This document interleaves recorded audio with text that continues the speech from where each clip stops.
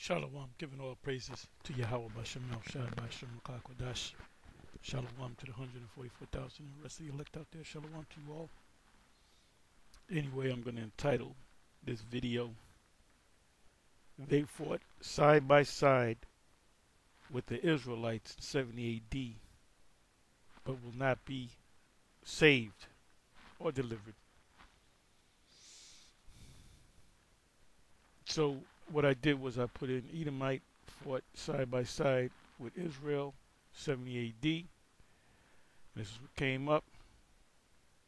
The Edomites fought side by side with the Jews or the Israelites in the rebellion against Rome, which were Edomites. So you had Edomites taking the side of the Israelites to fight against other Edomites, because the white Romans, I'll use that term, white Romans are descendants of the Edomites. And it's very easy to prove. Just compare the architecture of Rome and to the architecture of Petra. And we did videos on this. As a matter of fact, the Roman legion was based upon Esau's military. They had what was called a legion. They didn't call it a legion at that time, but they had a certain number of, if it was 5,000, they had maybe about 600 horsemen, and the rest were footmen. So your Roman legion was basically the army, the military tactics of the Edomites. If you go to Google and you put in Petra and you get a wide shot, you get that castle looking thing. It looks like something out of the Roman Empire. But if you go to a map and you pan back, a wide shot, you'll see not too far from it a stadium which just looks just like your stadiums that you have in America, which proves this is Rome all over again. There's stadiums all over the place, just like back in pagan Rome 2,000 years ago. But you had a big stadium which they call the amphitheater, or what else did they call it? Stadium. We call it a stadium. They call it the amphitheater. The amphitheater that was built during the time of Vespasian, Titus, and Domitian was known as the Flavian Amphitheater, if I'm not mistaken.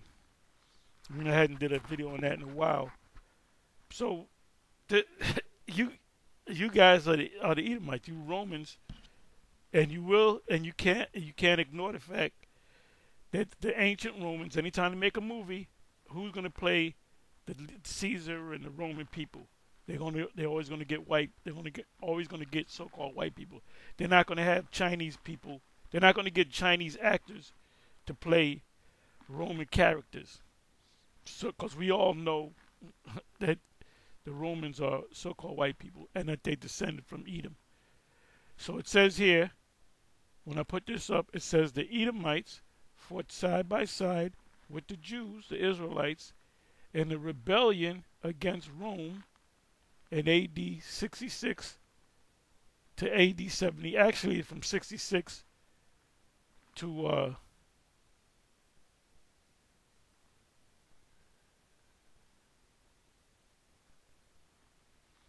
really it goes beyond 70 to 74. One of the last strongholds was Masada, where the Israelites had to call for a suicide pact, and they said, we're going to kill ourselves so the Romans wouldn't have pleasure in killing us. So you can go into that history, and there was an actual movie called Masada. So it says the Edomites fought side by side with the Jews or the Israelites in the rebellion against Rome in AD 66 to AD 70. Keyword was 70. And and were crushed. Who was crushed? The Edomites and the Israelites, because they fled. A lot of them died. Yeah, our Lord and Savior Yahushua told them. We're talking almost about 40 years before this time period.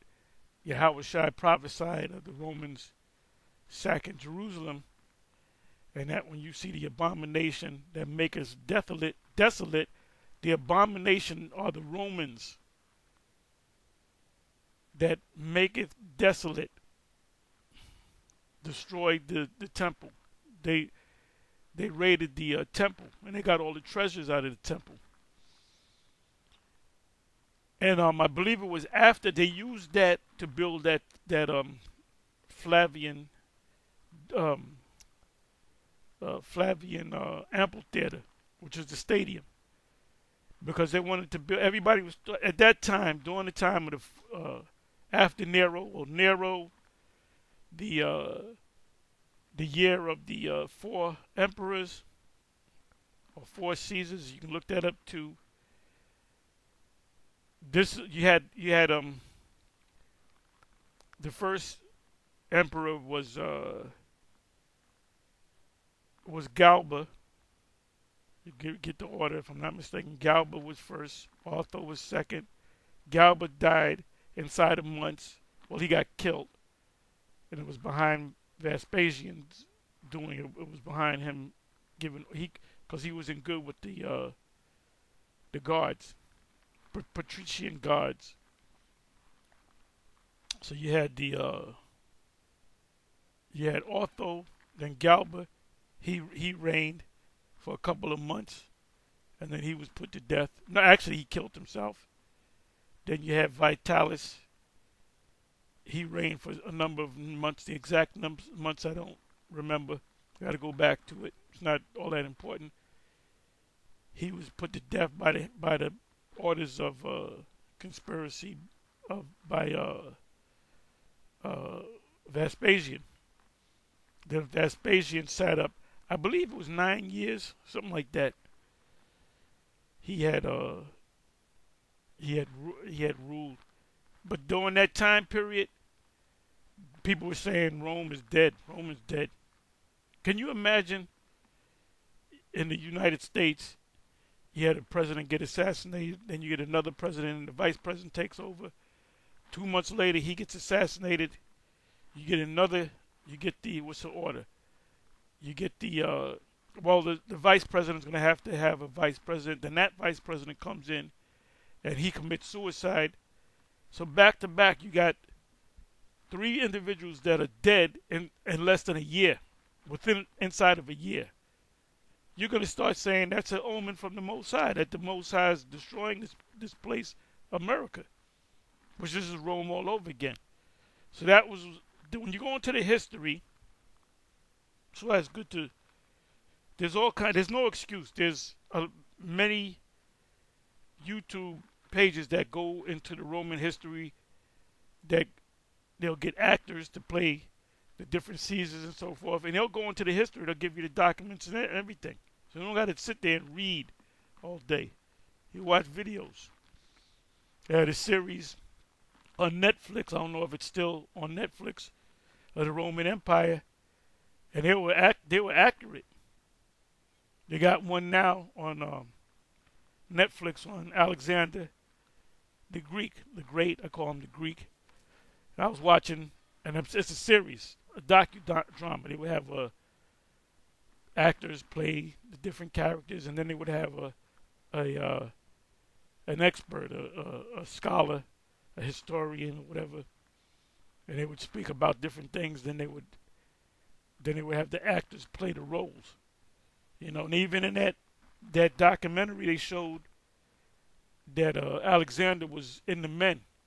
They even show a scene where he was getting it in with a man, but not full sex. But they were in a lake, and they started kissing each other and shit. And then you had the one of the narrators or one of the scholars say, Well, that was a known thing. That was the norm. He said that. They said that was the norm. That wasn't a big thing. That was the norm. Yeah, because they're Edomites, man.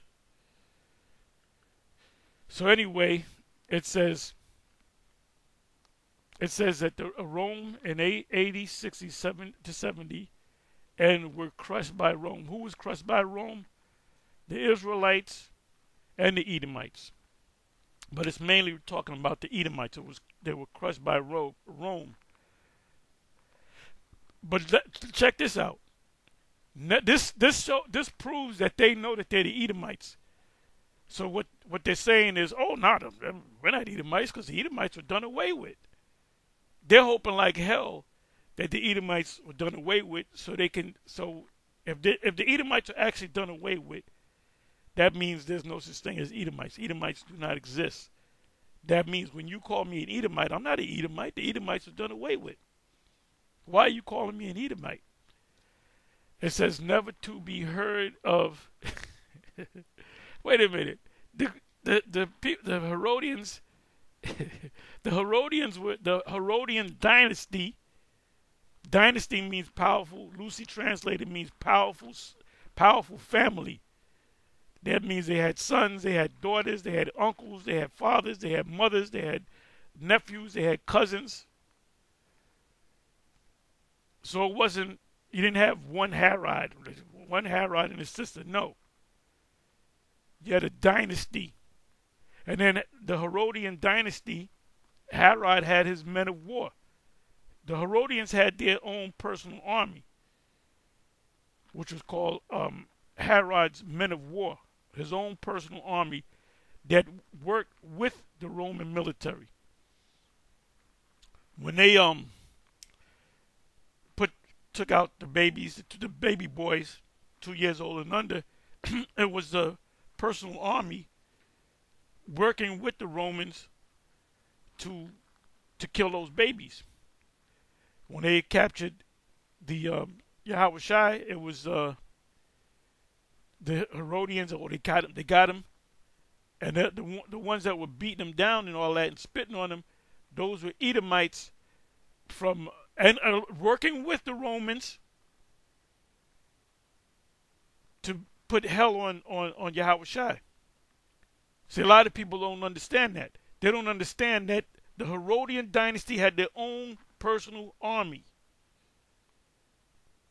So you had Edomites fighting on the side of the Israelites, and they were fighting other Edomites that knew that they were Edomites. Some of them were related. And then you also had the Romans, which were Edomites. But listen to this. It says that the Edomites were crushed, and Israel did a coin judicata. Oh, and they made a big. They had parades. They had parties. When they destroyed the Israelites, when they took that kingdom down, and a lot of them fled, but a lot of them were put to death.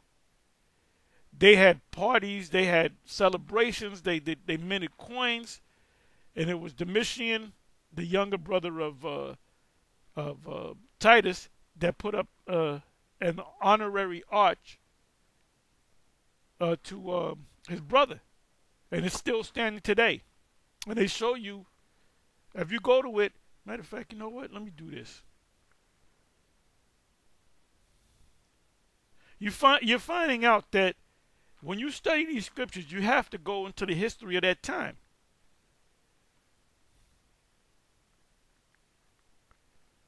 The Ark of Titus, the Arch of Titus.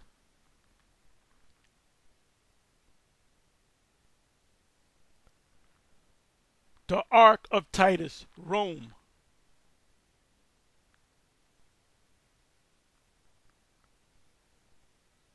Okay. Let me go to images. Okay, this is still standing to this day. Okay, how old is the Ark of Titus? I already know that. Titus of Rome. What did Titus do for Rome? Let's go into this. The big head Titus. The commanded Titus commanded a Roman legion in Judea in 70 CE, or the current era. What is that? The current era, I believe, is common era. I'm sorry. He led a campaign that, which was really the real governor was really Julius Alexander Tiberius, however you want to place them words, which was a Jake. I believe he's this guy, Austin. This guy was just in the hospital. He's the secretary of the military. The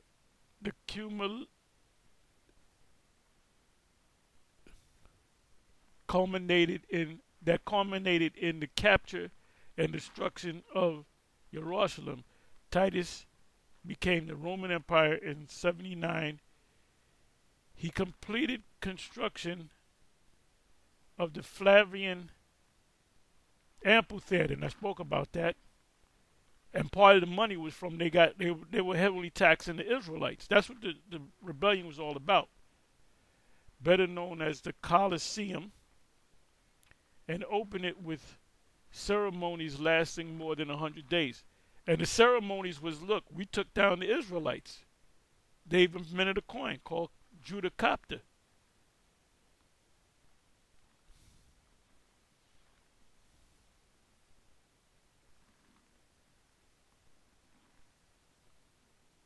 Let me look at this one.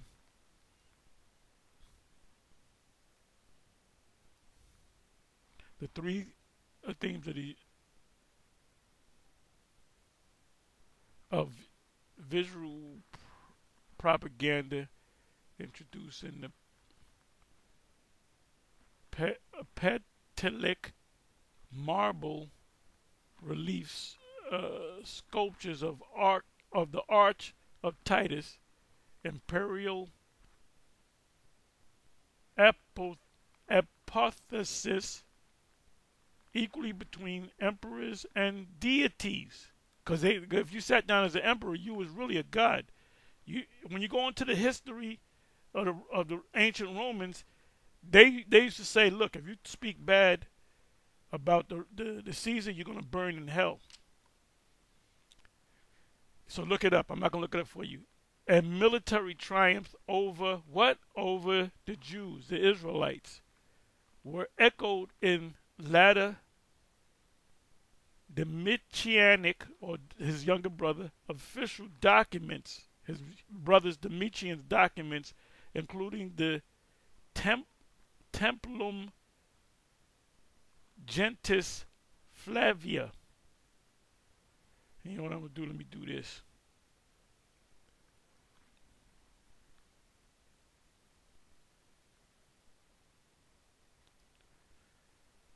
Judicopter coin.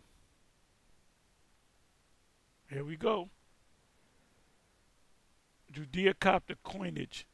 Judicopter coins, also spelled Judicopter, which was, they didn't use J, it was Judicopter, were a series of commemorative coins originally issued by the Roman Empire Vespasian to celebrate the capture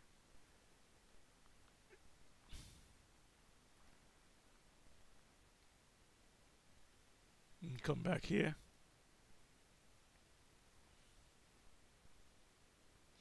To celebrate the capture of, for them taking down Israelites. Now look at this. Wait a minute. I gotta check this out. Okay, this is Donald Trump. Look at this. Look at this. Look at this right here. That's Donald Trump. As he's Donald Trump, not Nero. You got the menorah.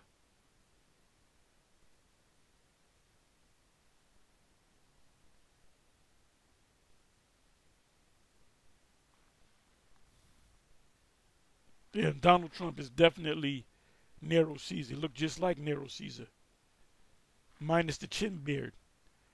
What coin was struck by Vespasian on the capture of Jerusalem? What is the meaning of Judicopter? To celebrate their triumph over Jerusalem, the Romans produced a huge issue of commemorative coins, not just one coin, known as Judah Capta. Judah Capta, or Yahweh Capta.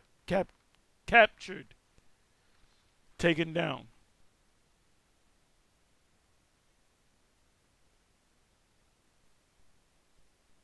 Look at this. What does Judah mean in Hebrew?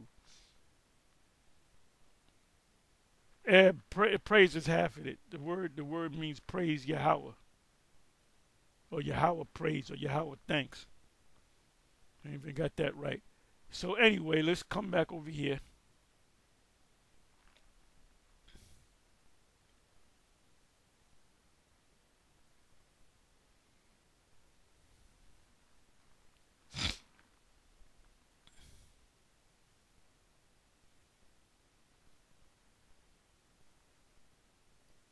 Let me go to images now.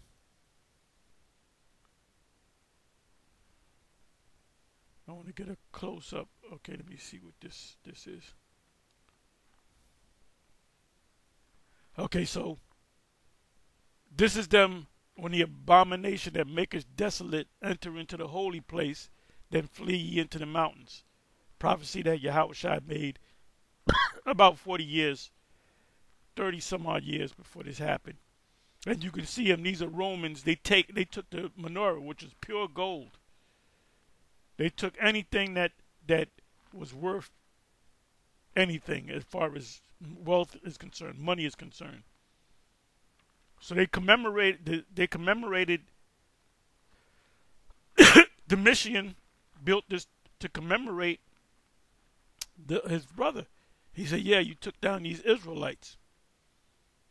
And we're going to show that they showing you that, look, we stole your shit. We took your shit. As the saying goes, to the victor goes the spoils. So this is what they're going to have to pay for. This is actually a picture of the... And this could have cost hundreds of millions of dollars. This is pure gold menorah. And these were the Romans. They said, we just taking these shit.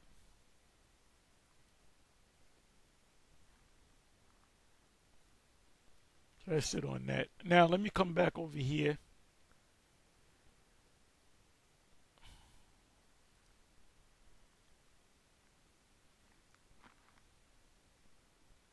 So we bring up this information to show you that we're not making it up. We're not just speaking out of the side of our mouth.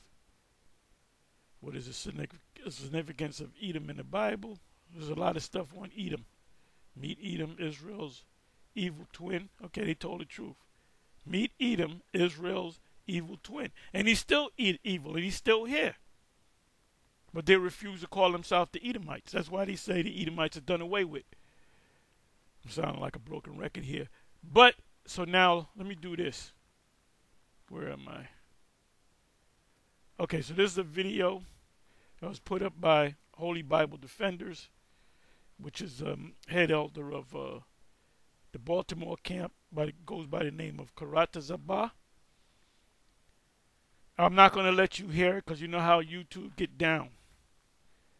But I'll read it. So it says here, had Esau been happily, whatever, would not want to kill Jacob, Esau equals Edom. King Herod, the Idumean, which is the Latin or the Greek form of saying Edom, not the Greek way of saying red.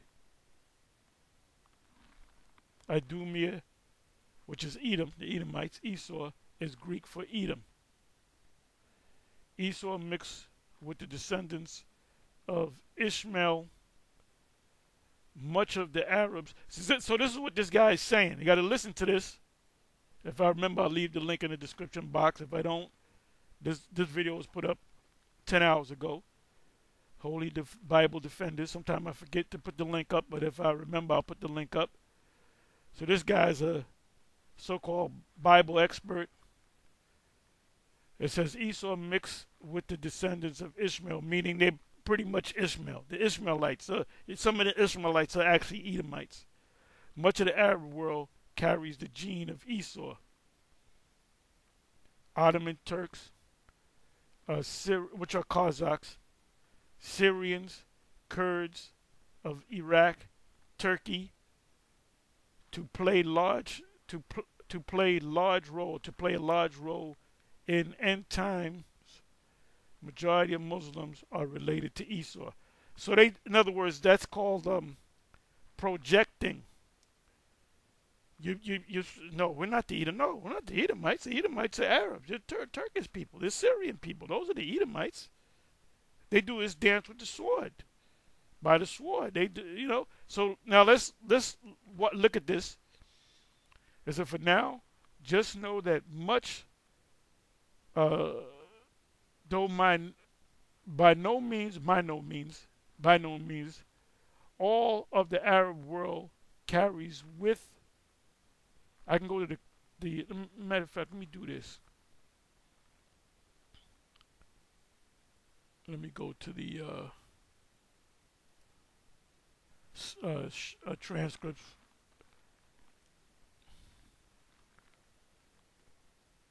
Because it carries with them genes of Esau, in particular a large segment of the Turkish population is related to Esau. Yeah, you got the Turkish are related to Esau, but the Kazakhs are also related to Esau as well. And you current, white people today are descendants of Esau. Some of the people that look like Esau are white people are Jake too. Esau, as are most Assyrians, and Syrians are not Edomites, and Kurdish people of Iraq, we should at least have heard of the Ottoman Empire, which ruled the Middle East for many centuries from about 1300, which was they started to take down the so-called Byzantine Empire, which was Israelites. That was at the beginning of their 1,000-year reign. When you go into Gog Magog, to just after World War I, the Ottomans were a dominant tribe in the nation of Turkey, and it was these. And by the way, to show you that the Turkish were Edomites, the Turkish government or the Turkish are part of NATO. There's only Edomites or so-called Europeans that are members of NATO. The EU, there's like 30 EU members, and none of them are African, Chinese, East Indian, Arab. NATO, European nations, which includes Turkey. And yes, they're Edomites, but the American white man, you're a bunch of Edomites too. He's deflecting and projecting, and he should know. Particular Turks who are direct descendants of Esau,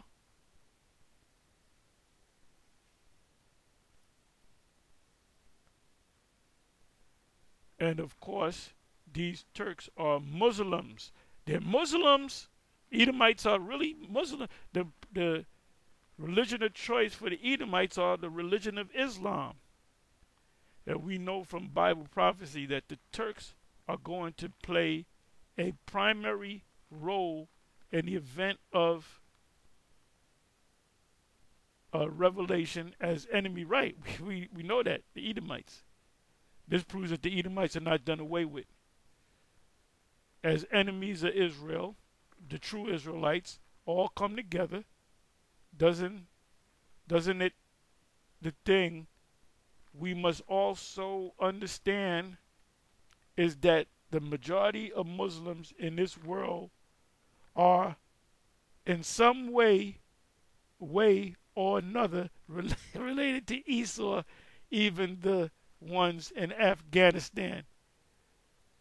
So basically, when we say, look, you guys are the Edomites, we're not the Edomites.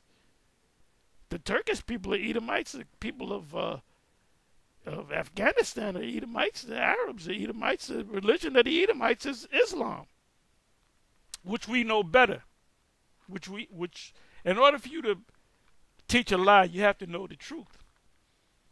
In order for you to teach a lie, you have to know the truth.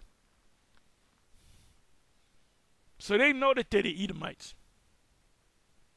So let me come back over here. Let me read this again.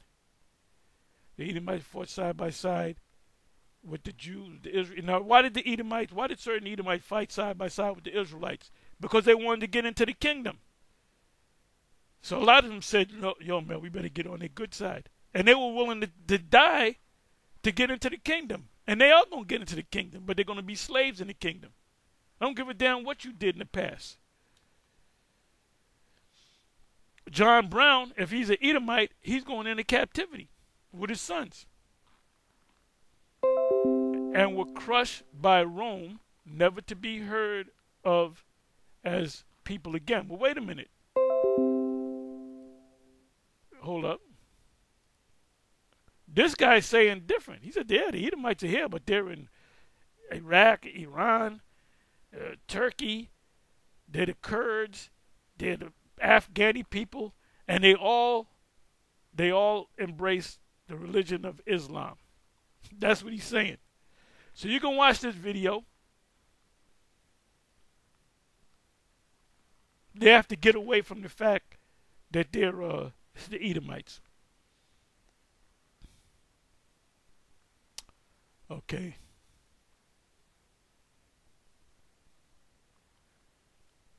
And let me show you briefly that there's no chance for any Edomites to make it. Right here, Malachi 1. I loved Jacob and I hated Esau. For that woman, the big bosom bimbo, the black bimbo, talking about, yeah, that's talking about Esau. It ain't talking about his descendants. Let me see. Let's see if it's only the Most High hates Edom or Esau, but he doesn't hate the Edomites. He just hates the first Edomite. Ezekiel, what is that, 35? We can also go to 36.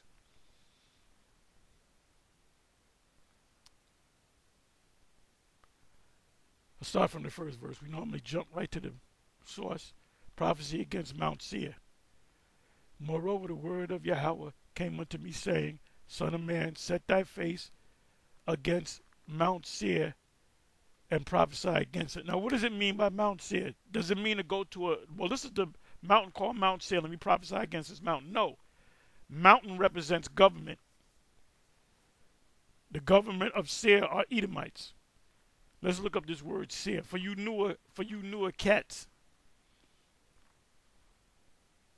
Back to the basics again.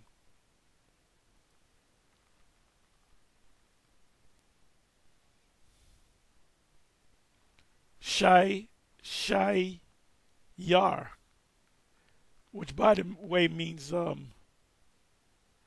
hairy. You got scholars that are saying, well, Esau does not mean hairy. It means wasted away is he.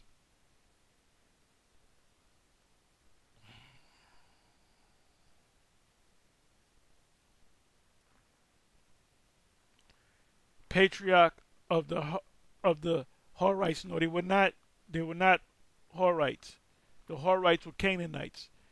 The Horites were living in the caves in that region where Seir is before the Edomites. Then the Edomites came in. The Horites are Canaanites. The inhabitants of Edom before the descendants of Esau. The descendants of Esau are the Edomites. So when Esau got that curse, the curse went on his children. Just like Canaan, curse would be Canaan. Who suffered the curse that Noah put on Canaan? Ham's son. The descendants of the Canaanites. We took their land. That's why we were justified. And the Most High said, go into the land of Canaan. The Girgashites, the Hivites, the Perizzites, the Canaanites, the Amorites, and utterly killed them. Killed their men, women, and children. Don't show them any mercy. The justification was because of Cain looking on Noah's nakedness. I'm sorry, it was Ham. It was Ham, but the one that got cursed was his son. The land of Edom, and Amos 9 and 12, which is not 11, 12, on down, it speaks about we're going to take the remnant of Edom. Now, right there in Amos 9, it's talking about the land south of the Dead Sea, apparently also called Mount Seir. So let's come on back. So when the Most High said he hated Esau, that means he hated his offspring. So when it says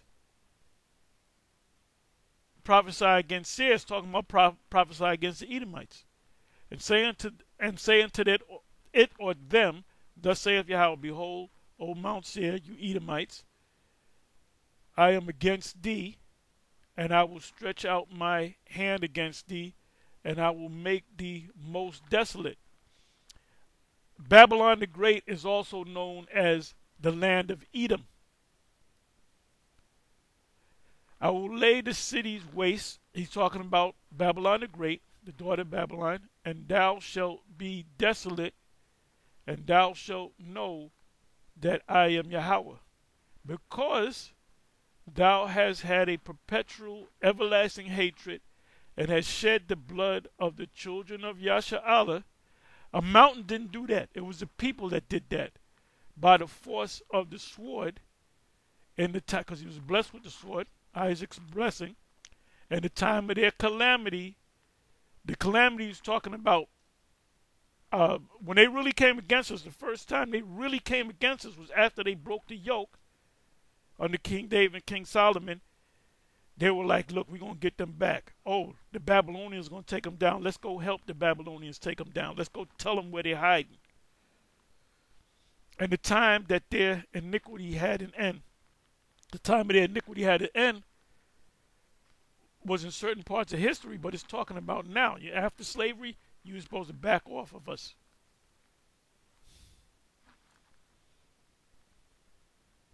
Therefore, as I live, saith Yahweh, I will prepare thee unto blood. Where you ever hear of a mountain bleeding? You hit a mountain and a mountain bleeds. The mountain is talking about the people, the sons of Esau, the Edomites. The blood shall pursue thee, since thou hast not hated blood, you love blood, even blood shall pursue thee. Thus I will make Mount Seir most desolate. Mount Seir is not talking about actual Mount Seir. It's talking about the land of Edom, which is Babylon the Great, which is the US of A. And cut off from it him that passeth out and him that returneth. Meaning, ain't nobody going to inhabit that land. Let me give you one more. Amos.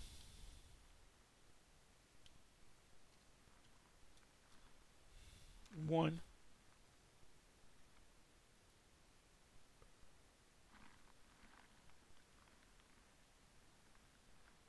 Jump down to 11. And then I'm going to close. Thus saith Yahweh, for 3 transgressions of Edom, and for 4, I will not turn away the punishment thereof. Even though during the time period of 66 to 70 AD, when you had Edomite fighting side by side with us and dying in the process, they're still not going to be delivered. They're still not going to be saved. The Edomites that were against us and the Edomites that were for us, they're all going into captivity. because he did pursue his brother with the sword, and did cast off all pity, and his anger did tear perpetually, and he kept his wrath forever. And we just read that in Ezekiel 35. But I will send a fire upon Teman, which represents Babylon, which shall devour the palaces of Bozrah. Modern Bozrah is also here in the States.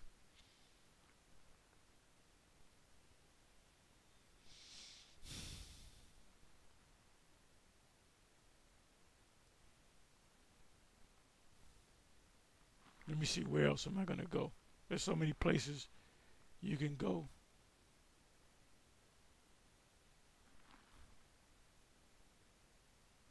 The elder, Genesis 25, the elder shall serve the younger, and they did under David and Solomon.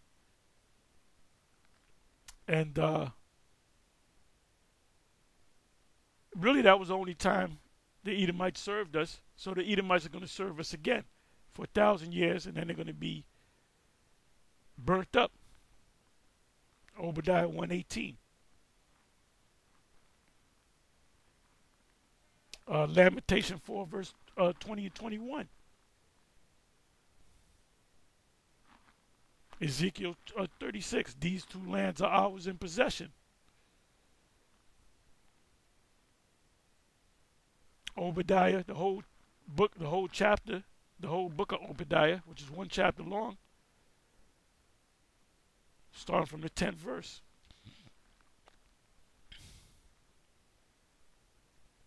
Apostle Paul said in Hebrews, though Esau sought it carefully with tears, there's still not going to be, matter of fact, let me go to that.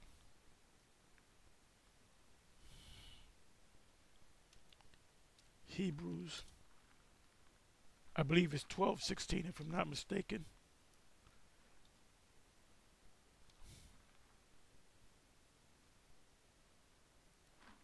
So this is your time to go down. The Apocrypha says Esau is the end of the world, and Jacob is the beginning of it that followeth.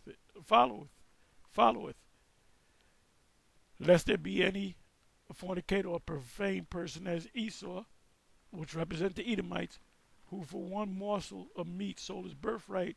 For ye know how that afterward, when he would have inherited the blessing, he was rejected, for he found no place of repentance, though he sought it carefully by tears. The Most High don't care about your tears. That shows you the New Testament apostles knew about the Edomites. Even in Romans chapter 9, the Apostle Paul mentions Esau and Edom. So the Lord was definitely dealing with the Apostle Paul. He knew who the Edomites were.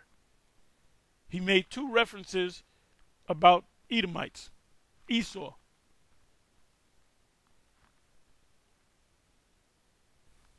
Another scripture, Psalms 137. This Isaiah 34, definitely talking about the Edomites.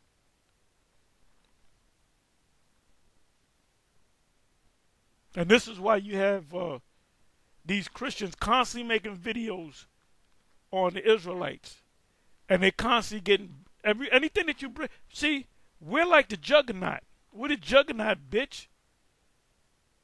Anything you bring, any scholars, anytime you bring something to us, and let's say we don't know about this, we'll do the research, and we'll use it against you. Vocab has failed miserably, man. They might take him out to the woods and disappear him, man. He failed miserably. Tazadakia failed miserably. The God sent comforter. They put him to sleep, bro. That's what they did. You know what I mean? People I know that had it and recovered from it, didn't take the shots or nothing. Then the shots was going to save you any goddamn way.